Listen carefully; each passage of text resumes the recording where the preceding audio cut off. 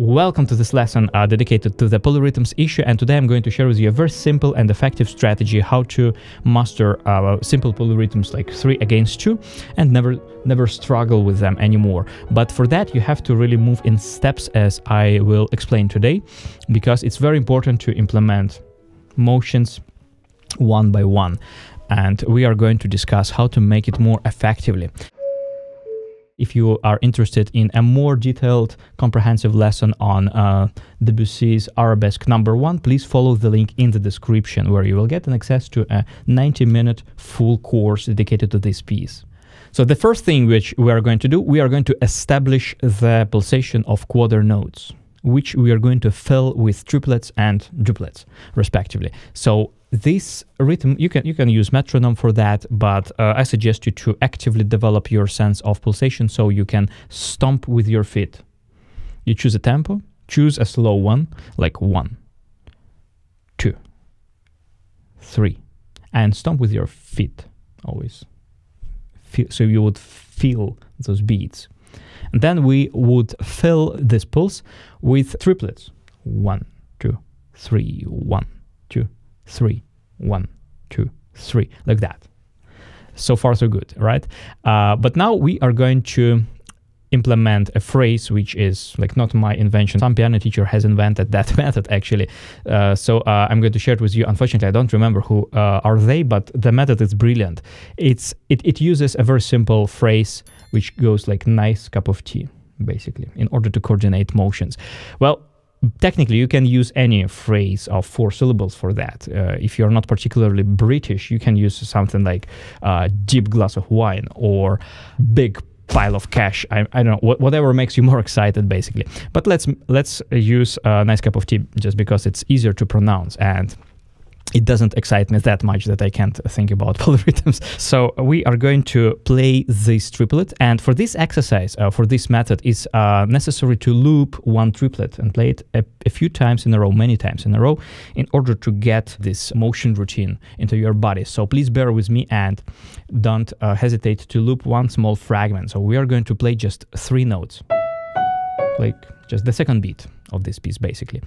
And we are going to say nice cup tea. It's very important to speak for this method, because when you speak, you also articulate things, so you implement those rhythmical sensations as well. So your feet are still stomping the beats, boom, boom, like that. And you fill those beats with triplets. Nice cup tea, nice cup tea. And you see I'm skipping word off, because this word is reserved for the left hand, for the duplet, which will be right between the second and the third note. So now we just stomp with the feet and speak one, nice cup tea, nice cup tea, nice cup tea, and you loop that second beat a few times until you can really do it very precisely, steadily, and evenly.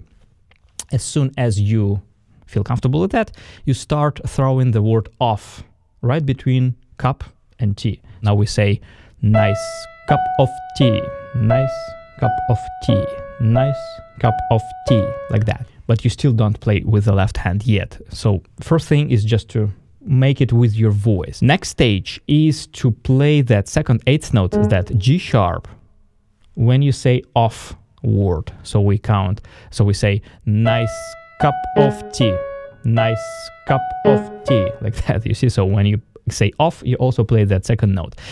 And your feet still stomp the pulse of quarter notes. Yeah, so let's try nice cup of tea, nice cup of tea, nice cup of tea. Yeah, so right on off, that note happens right on off.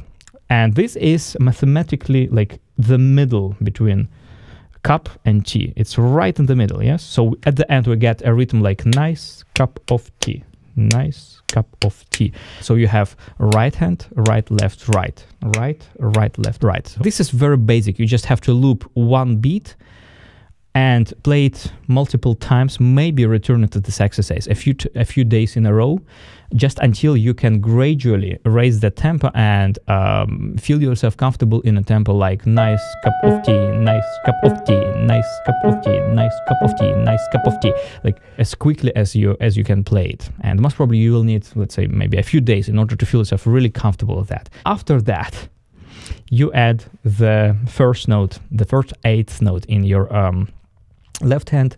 So we play, when we say nice, we play both hands.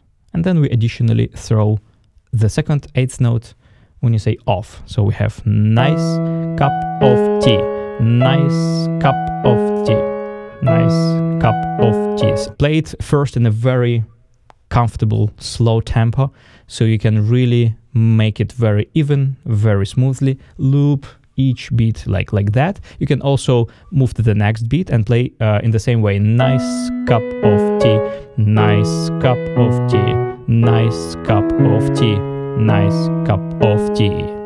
And then gradually smoother and faster. Nice cup of tea, nice cup of tea, nice cup of tea, nice.